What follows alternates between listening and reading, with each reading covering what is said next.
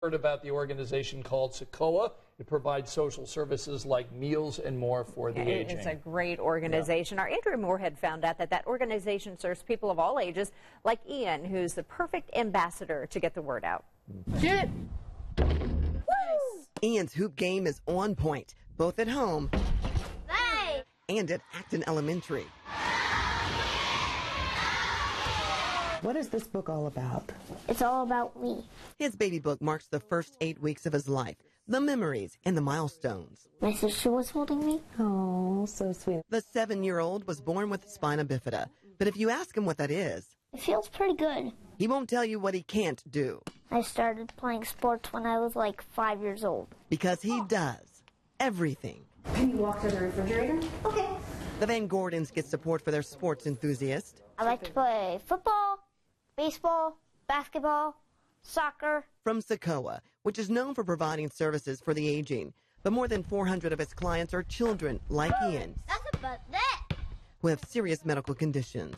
They came to us when we were in the NICU, and that's how, we learned about signing up for the Medicaid waiver. Ian was also born with clubbed feet, dislocated hips, and a bladder disorder.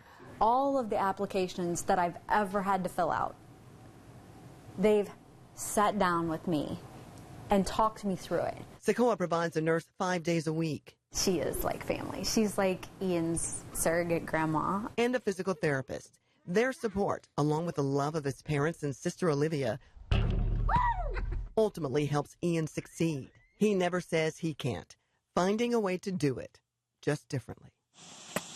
Good one. Nice. His inspiring story is being documented as part of CICOA's call for awareness and your support to continue providing special care for special kids. And don't let anyone tell you that your children can't do something, as your children will surprise you. Who knows? You might just see Ian on Channel 13 someday. Coming to the field, your Indianapolis Colts quarterback, Andrew Luck. Living out his dream career as a sportscaster. The Pacers win!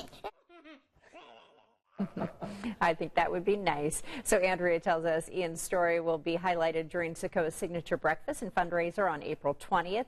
To learn more about that event and CICOA, just go to Andrea's story on WTHR.com.